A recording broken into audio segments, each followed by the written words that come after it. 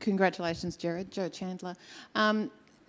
Picking up from the last question, obviously what you're talking about is all this heavy lifting that used to be done by old newsrooms now being picked up by not-for-profits and philanthropics. From this distance, one of the problems we've got in Australia is we just simply don't have that same ethic of philanthropy generally, and certainly as someone who's approached various individuals and organisations around seeing journalism as an area worthy of philanthropic support, you get a very blank stare often. I'm wondering what suggestions or lessons you have about trying to have this discussion in the Australian context about the place of philanthropy and not-for-profits in supporting journalism.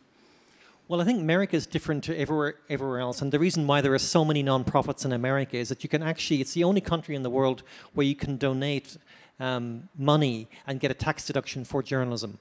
Because it's, you know, charitable status, basically 501c3, which is what we are. We're a charitable status in America. You can't do that here.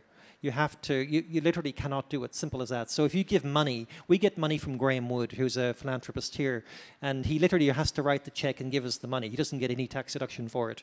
If he was able to get a tax deduction, we'd get twice as much. So I think the debate is really about, you know, you really need to start pressuring the government here to allow this to happen if this is, you know, which I think it has to at some point or other, because as the media is basically dying and is not doing this kind of work, I think there is a need for it.